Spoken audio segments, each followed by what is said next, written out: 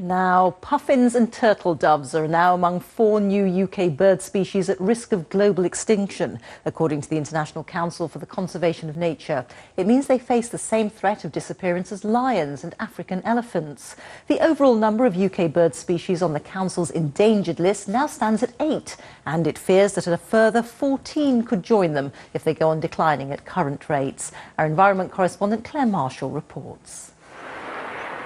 They're known as the clowns of the bird world, seen as cheeky, almost cartoon-like. It's hard to imagine that the Atlantic puffin may become extinct within decades. But that's what the experts are now saying. They only have one chick each year. Climate change and loss of food sources means they're more endangered than the humpback whale. We're seeing increasingly slightly freak conditions during the summer. That can flood out their nesting burrows, and you can lose an entire nesting season because the nests, either the eggs or the chicks, get flooded out. The turtle dove, that symbol of Christmas, is also facing extinction. In the UK over the last 40 years, their numbers have fallen by some 90%. So the number of UK birds on the list has doubled over the last year to 8.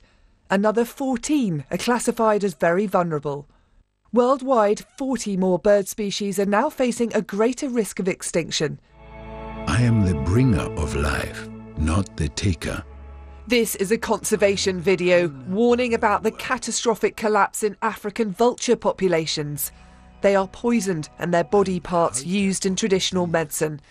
Their loss would mean that carcasses weren't picked clean and disease could spread. On our shores, the number of puffins breeding has halved since the 1970s. Another harsh winter could see their numbers dwindle even further. So, without drastic conservation efforts, even this familiar face could disappear. Claire Marshall, BBC News.